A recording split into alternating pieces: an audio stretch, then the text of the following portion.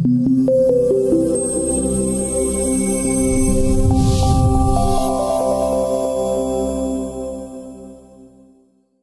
default, the inner dimensions of your units are displayed on screen. You can turn this off if you wish to, or reactivate it if you need to afterwards.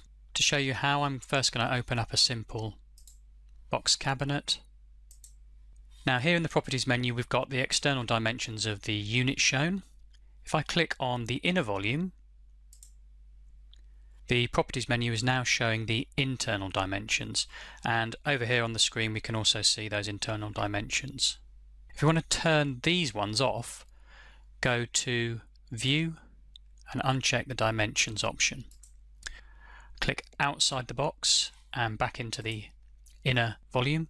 We can't see them displayed anymore on the cabinet, but as we said earlier, in the Properties menu the inner dimensions are always shown here. Thanks very much for watching. Goodbye.